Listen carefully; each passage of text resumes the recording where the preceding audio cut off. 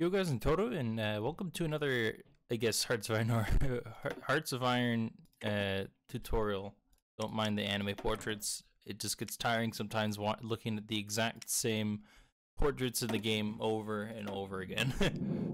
But so today we will be doing actually, last time I did a Hoi 4, last time I did a Hoi 4 tutorial, I was actually wanting to do a different one, and this is going to be the one we're doing today, which is the oh, crap, it's been a while.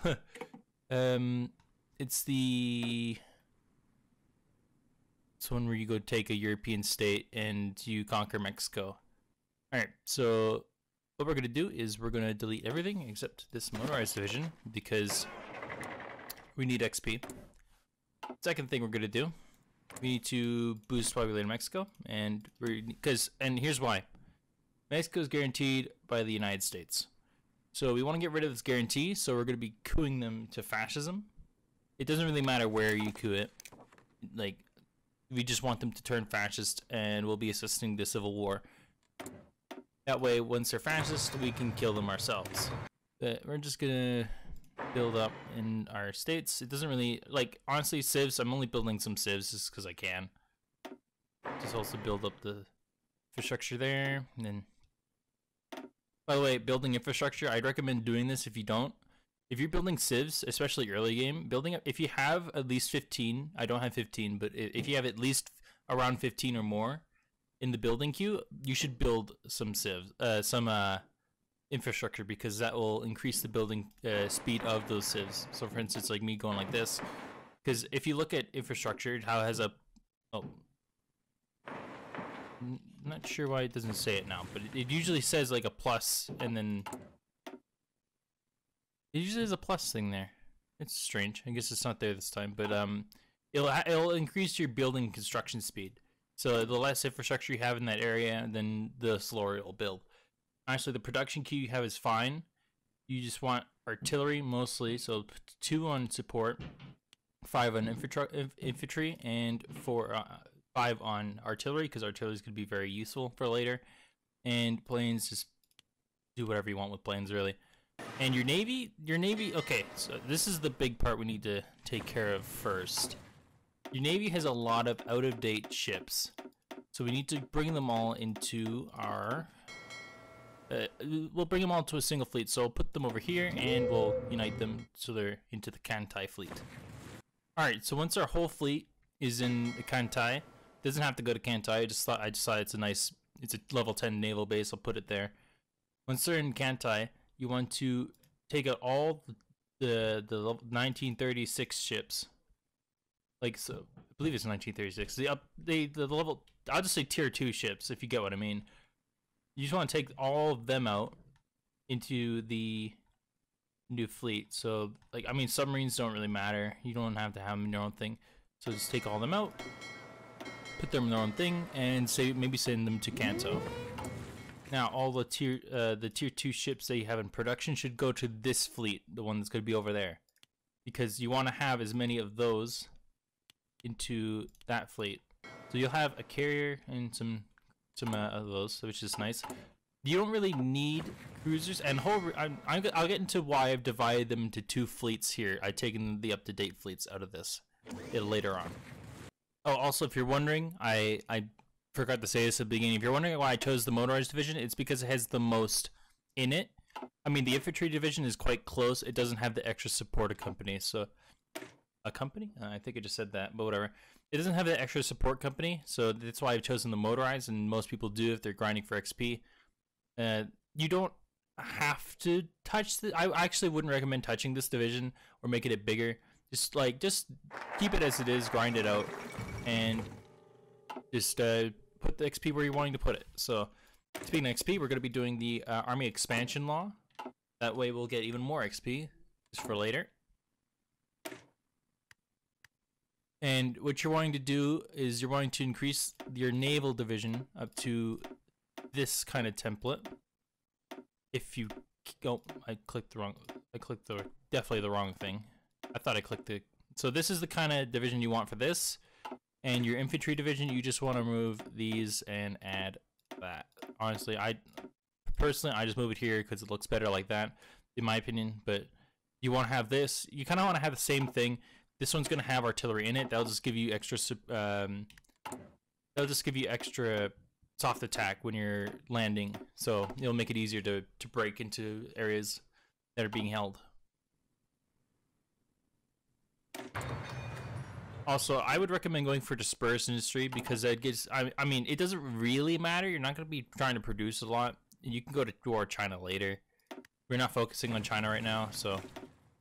And I usually just go dispersed because it gives me extra production efficiency and production output, retention and base, and it gives the same amount of the other kinds of output, like factory output and stuff. So you're gonna want to go down to you can grab. You want to have this focus. You want to have by the time, like just before, or before the Civil War goes off. You need this focus done. If you want to rush it, you can. You could also go to this. So if we look, how many can I do in that period of time? So I have almost 70. I have almost 140 days on it, and then 35 more. So I have about 1, 2, 3, 4. I have about a little under 5 focuses I can do. So I'd honestly recommend going for this. Or, you could go for it first, but you can also probably get to national mobilization law. You cannot squeeze in the research slot. I just grab the research slot after the war, like, or during the Civil War. So, but you'll need co-prosperity sphere. Also, with the XP you've gotten from the focus, you can add it onto this, and you can also add. I'd recommend doing the support artillery because it's more efficient that way. And you can just move the other one around. And now you only have one more thing to do.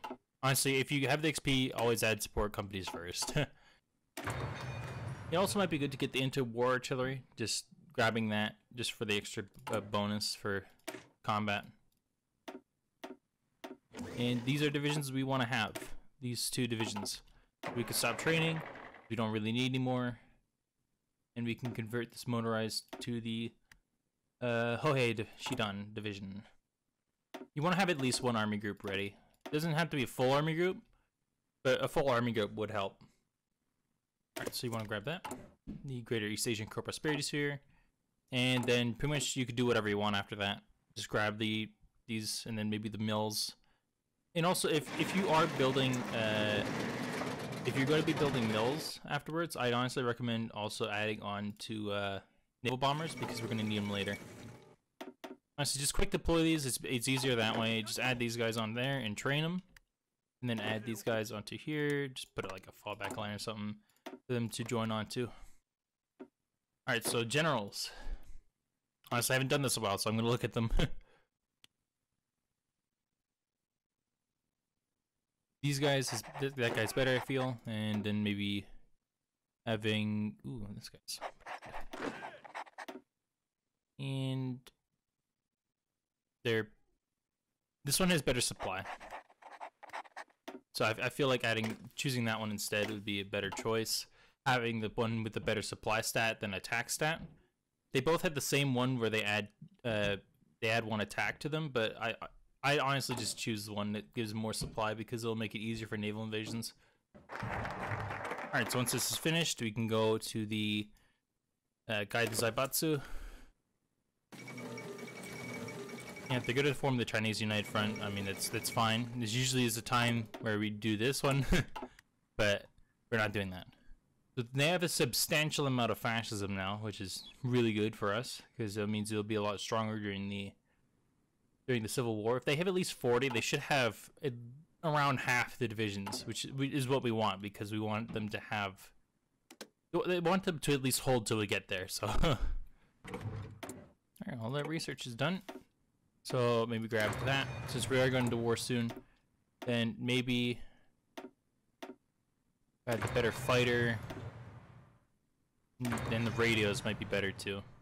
Alright, once these are done, you don't really have to really focus on anything else. I mean, we could deploy another, probably we almost have enough to deploy another army group. We need about 24,000 infantry equipment to do so, but... Alright, we are not going to... I mean, it honestly is really up to you whether you want to join the Anti-Comintern Pact. Part of me just wants to say no, but we want to join Germany anyway. I mean, yeah, we're going to be joining Germany later for reasons. So once you have your full army in there, which our army is ready now, we can start training that. We want to at least get it up to trained. You could get out to regulars if you have the time. Honestly, it might have actually been a good idea to grab the destroyer 2s instead of the fighters. We don't really need the fighters at this time. But after these civs have been built, we want to also build up around here. Actually, it might be good to build now. Yeah, I just start building it now. And so these guys are fully trained. So once it says like, oh, you know, I was gonna say once it says 190, you should send your divisions over. I was not paying attention. All right, so these guys we should immediately probably send them over. I mean, these guys are what we want to send over. All right, so the coup has been staged. Now we can invite the junta to our faction. We want to get our divisions over there and help them out in taking that. And we want to bring our naval divisions over to the island that we've just started building up. And we want to invade probably around here. Alright, so they'll make their way over. Not sure why they're going the long way around, but okay. I'm not sure why the division's going that way. All right, so they have 9 to their 7 to 13, so they have about half, which is good. And this we're gonna do these because I mean we should have done it while they were still ahead of time. Ooh, they actually encircled the division. Good on them. Can they kill it? They can't kill it though. Our divisions are almost in Mexico. It's hold, and they're going to go to this port instead because that port they were trying to go to is no longer controlled by the Mexican junta.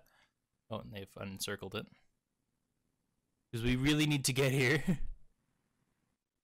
Okay, so we can't get there. So they're encircled now. They're losing. If we don't help them, then we're going to have to do something. So what we're going to do is we're going to just find the U.S. Request to join the. They will not let us join. They're supposed to let us in, but I don't know. Okay, cancel justification. Just get world tension back down. We don't want anyone taking advantage of that. I wonder if they'll let us in now. Let's see. A lot of political power I have to spend to try this, but yes, they will. They'll let us in. Here we go. And cancel justification. Now we're in the war. Because we don't want the US joining this war. There we go. Alright. We don't want to go to total mode because that'll ruin our manpower. So I'm just gonna start doing these. Alright, so what you want to do now is bring this division down here with your naval divisions. And let's check our naval range, which is actually good. Alright, so let's put a person on here because it'd be good to have someone on there. Alright, so since our naval range is good, we can start doing this. There, there, and there. Divide into 2, just so it's... Or actually, maybe not. Just go like that. Alright, so now, here's the plan. We're gonna kick Mexico out. We're gonna delete our faction. We're gonna join the Axis. And we're gonna justify on the junta. And the reason why we left the reason why I can't speak.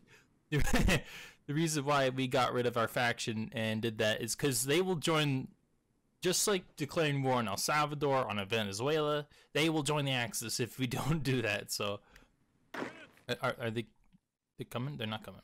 Okay, hold on. That just get them manually going, I guess, if they don't go on their own. And the reason why we wanted docking rights, I'm pretty sure I had this problem the first time I tried like recording this and then I didn't bother, is the reason why I want docking rights, I believe we won't stretch out far enough on our own.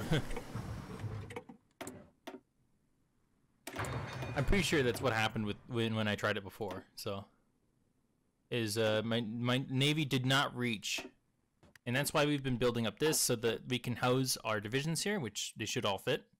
Oh yeah, they definitely fit. And honestly, we don't need to build that up anymore. Just put it back on the civs. Because civs at the moment are a little more important. Okay, this is just me. I usually go for supremacy of will. I never really do this one. Even though it has some stuff like this, it gives you more technology. I never really grab it. I usually just do supremacy of will, and I believe you also get to do, yeah, you get to do this one, which is, it's bicycles. Why would you not want to have bicycle divisions? Who wouldn't want that? Alright, but now we actually have political power, so we can grab, I'd recommend grabbing the silent workhorse, because it just gives us even more. Oh yeah, little thing. Just letting you know. If you click this while you're at war, I think last time I did this, okay, I might be wrong about this. Just keep this in mind. I might be wrong about this. It did happen to me though. I abandoned the naval treaty while at war with Mexico. This Mexico, like Mexican junta. United States got a war goal on me because they didn't like that I left. And the moment I killed Mexico, they declared war on me. And why is this? I'm gonna say this is a good thing. And why is this a good thing? It's a little trick you can do. If the United States declares war on you, to the other way around, because when you declare war on the United States, they go immediately to I think they go to partial mob, and they get limited conscription, and these go immediately off of what they are. They go towards. They get out of isolation immediately if you declare war on them. If they declare war on you, they don't lose these. They keep these. They keep disarmed nation. They keep undisturbed isolation. So if they declare war on you, those divisions they have, you encircle them and kill them, they'll be gone. They won't replace. They cannot replace those because they don't have the industry to do it. I mean, they have a shit ton of civs, but they don't have the industry, like the military industry, to do it. They can't replace those divisions. Especially those bigger ones, so I think they're like the National Guard or something like that division. The ones that have they're kind of like the ones we had, where they're exactly the same ones. They had like a 24 width. Yeah, those divisions, if they declare war on you, which is a good thing because then you get the whole United States. Yeah, they will not be able to get rid of that stuff. All right, so our war goal is finished for Mexico. They don't have any guarantee, and they will not join the Axis. So now we can just naval invade them. The reason why I naval invaded here is because it's a single state. And actually, funny enough, we probably won't be able to push all the way up here because of the the supply is not great, the infrastructure is not great. This is a level 1 port. The only reason I'm going here is because it will be easier to then do a second naval invasion here. And the only reason I'm doing this is so we can get our divisions over here. There should really not be anyone here, I don't believe. If there is, they're going to be pretty garbage. Yeah, there's no one here. Alright, so we're just going to sit here. So delete this. Go here. Because we'll break that easily. You come over here. So we'll get rid of that. Over here. Also, if you've noticed, I have deployed another army group. Because, I mean, we don't really need the army group. I just think it'd be good to have, just to have it. Also, it's always a good idea to grab this ahead of time, just because, well, I mean, the better artillery you have, the stronger divisions are going to be. So just wait for these guys to at least get close. Because now they'll allocate divisions from here, from these areas to here. And this port cannot hold those divisions, so now we can just go boink, like that. Naval invade here, so now no one's here. And now we have a much better port, a level 3 port. Go here, you're here, here. And we're gonna hold. You're gonna go here. No, hold, go here. We don't want that port. Just go on aggressive, and we can just go. There we go. Alright, so that goes one of the requirements. Now, my initial, when I first was trying to figure this out, my initial plan was to justify on Portugal, because that's what it did to do. And I just realized Sunset Invasion was actually the one with Mexico to go take a European state, and that's what I did, is I invaded Portugal. Don't do that. Now we're gonna wait. We're just gonna wait for Germany to go to war with the Allies.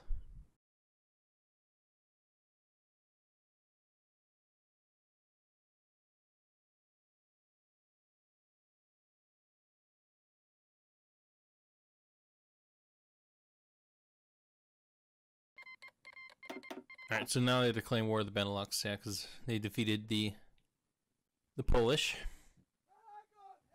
And the idiot French will move into the Benelux to try and defend it, which will be fruitless.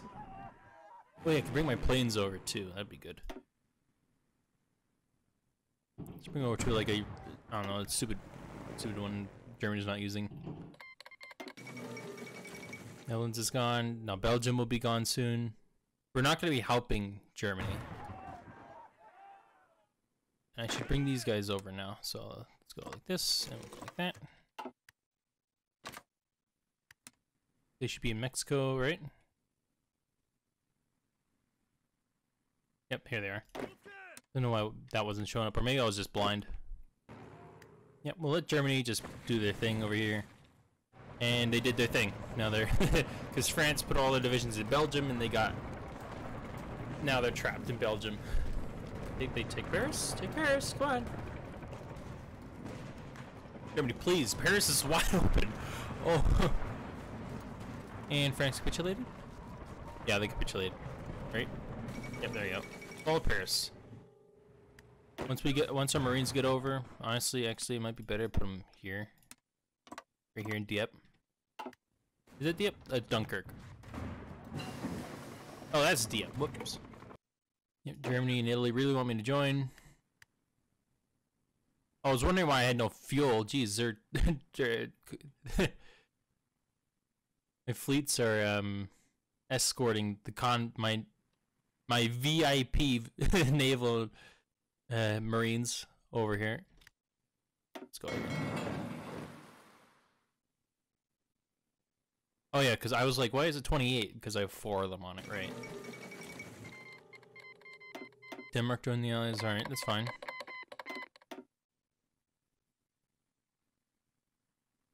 I'm just gonna keep most of this in. So what you're gonna want to do now is, yeah, once the naval invasion is ready, we can join the war.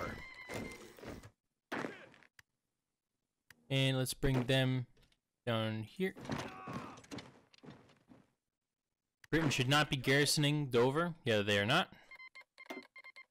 Because it's way too early. France has capitulated.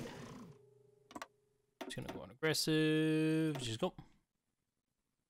You're gonna go. I'm gonna put one of you here. You are gonna go on convoy escort. Just so they don't get killed. Then you are gonna have your offensive line go up there. And then once we've taken up to here, once we've taken up to here, we'll bring in the other army group. Because there should be enough supply. Yep, there's enough supply. There you go. Now we can bring in this army group. Why do they go down there? There's a perfectly good port they were standing on. Oh yeah. And I'm gonna take you guys off because I don't want you killing yourselves. And you go over there.